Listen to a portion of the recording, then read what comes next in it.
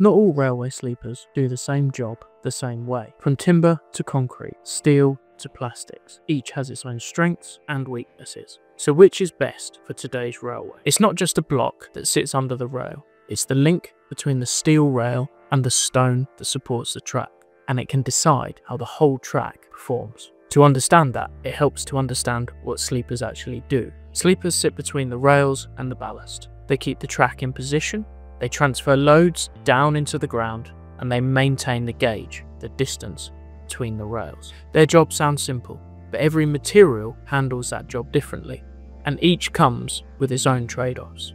Let's see how each material stacks up. Timber sleepers have been around since the earliest railways, and even today you'll still find them on light used sections of main lines, on those secondary routes, sidings and heritage lines. They've earned that long service because they're easy to work with, they're relatively light, straightforward to transport and simple to handle. They're naturally good electrical insulators, and if you need a short fix, often for a spot of re-sleepering, timber can be drilled or re-drilled without too much effort to suit what you need. It also offers a degree of flexibility thanks to its natural elasticity of those timber fibres, which helps absorb the shocks from passing trains. But the downsides are there, and they can be quite clear. Wood doesn't last forever. It's vulnerable to rot, weathering, and the attack of insects. The move away from some chemical treatments, such as creosote, has shortened the service life of some sleepers, although other treatments are still available. Sourcing the hardwood best suited for sleepers has also become increasingly difficult, particularly as sustainability requirements tighten, and over time, those fastening holes that are so easy to drill can elongate, leading to gauge issues and other track irregularities. So, while timber still has a place, it's showing its age. It's typically cheaper and easier to handle than a big concrete sleeper, but nowhere near as strong or as long-lasting. And on strength and long-term stability, both concrete and steel can easily outperform it. Concrete has become the standard choice for most main lines, and let's be honest, it's easy to see why. It's durable, has a long life, and gives the track a solid, stable base under both high speed and high axle loads. Its weight works in its favour too, because it helps the track resist movement from both passing trains and temperature variation. Concrete sleepers are now the default across most high-speed and high-freight mainline routes. However, those advantages do have some clear drawbacks. Concrete sleepers can be expensive, and also they're awkward to handle, both during installation and replacement, needing mechanical assistance because of their weight. If the fastening housings are damaged, the sleeper can be repaired, but it's often best to be fully replaced. They are susceptible to cracking or edge spooling under heavy tamping or direct impact, and because they're hard and stiff, if there is any movement beneath them in the track bed, such as a void, ballast wear can increase rapidly, with the sleeper grinding away at the stone. So while they dominate modern track, concrete sleepers aren't perfect. They deliver unmatched stability and a great service life, around 50 years in mainline applications if well looked after, but at the cost of weight, difficulty in handling, and the limited adaptability compared with timber or some newer plastic options. And that brings me to this video's sponsor, Sekisui. Sekisui are the pioneers behind FFU synthetic sleepers, first developed in Japan in the 1980s and now used worldwide.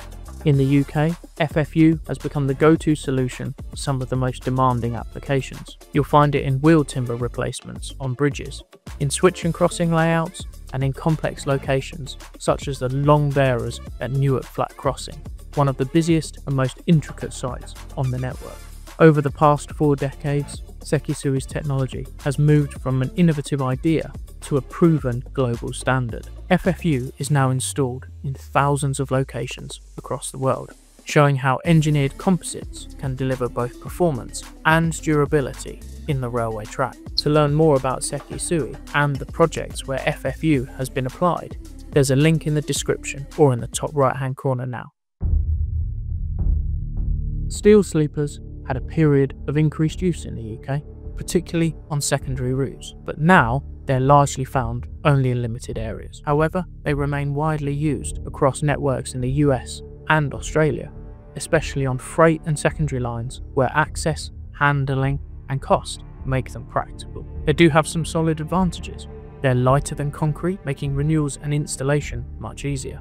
They're strong, long-lasting, and recyclable at the end of their life. And certain designs, particularly those with spaded ends, give excellent lateral stability once packed into the ballast, using ballast pressure to help resist movement, but still has its drawbacks. Those stamped channel sections can leave sharp edges, creating a handling risk for people during those installations.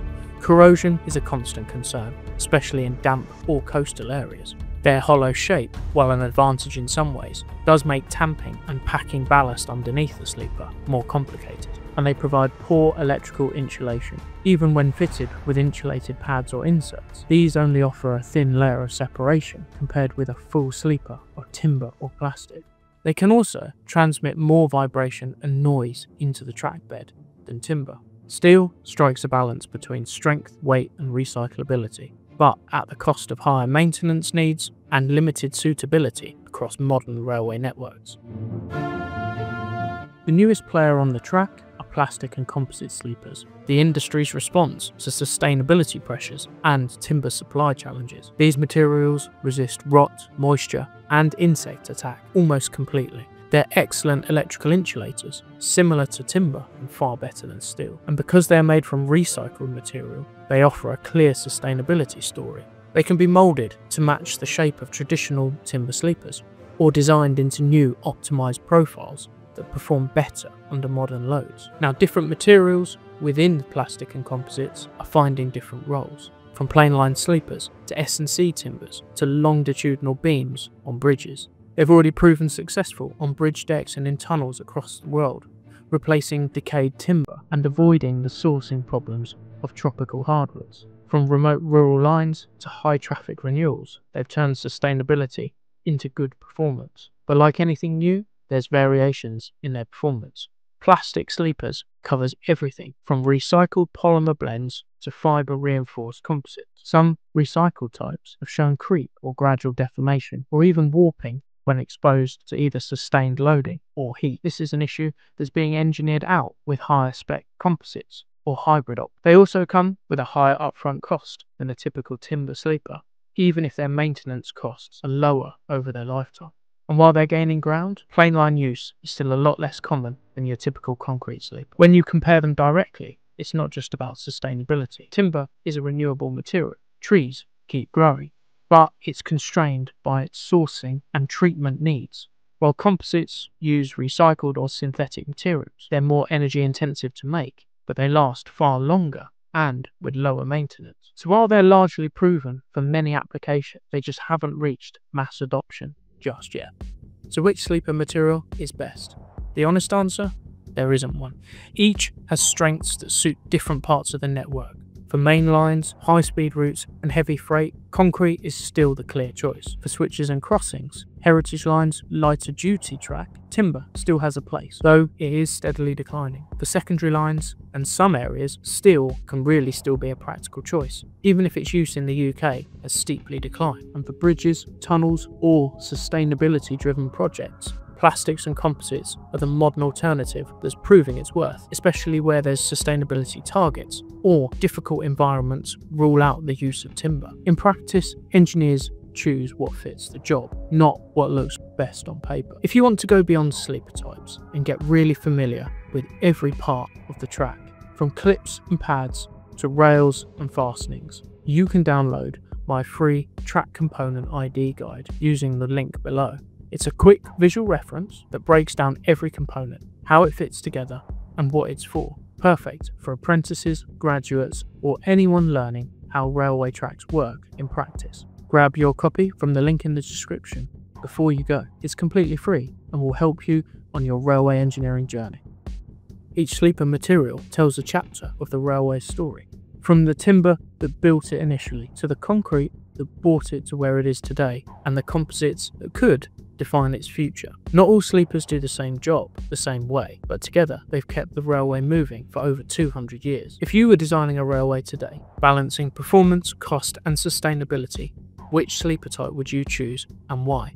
Let me know your thoughts in the comments below.